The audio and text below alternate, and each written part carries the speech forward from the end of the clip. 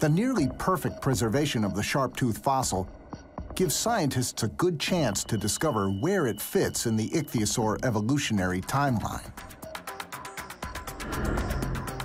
But the discovery is only the beginning.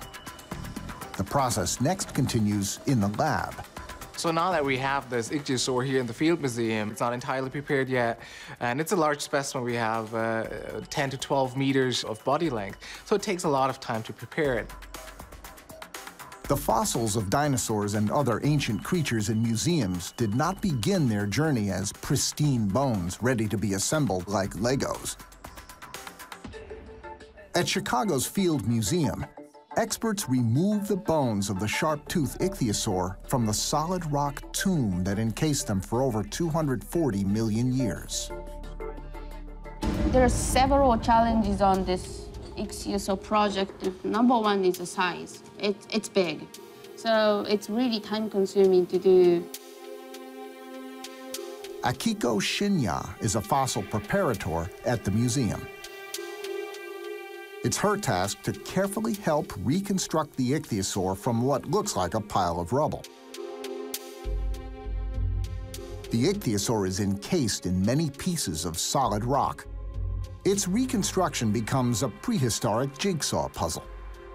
And carving bone out of rock is extremely delicate and time-consuming work. Most of the tools we use are hand tools like these ones. So essentially, it's like a miniature jackhammer that you see in the road construction. So this part, goes back and forth in piston, and it just knocks the rock away from the fossil. And hopefully there is a good separation between the rock and the fossil that just chips it right off. I need to work on this part.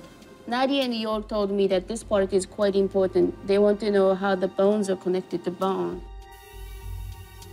Akiko's first task is to find the cranial sutures, which are the connection points between the different pieces of the skull.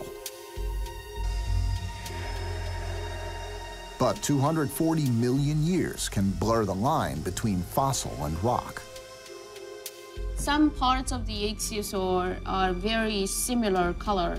Rock itself is somewhat gray, and then maybe a little bit darker, maybe a little bit lighter. It contains lots of shells because the ichthyosaur was in the marine environment, so it has like a lot of shells and snails and those clam bones, and they are very similar to ichthyosaur itself. So it's hard to differentiate, yeah.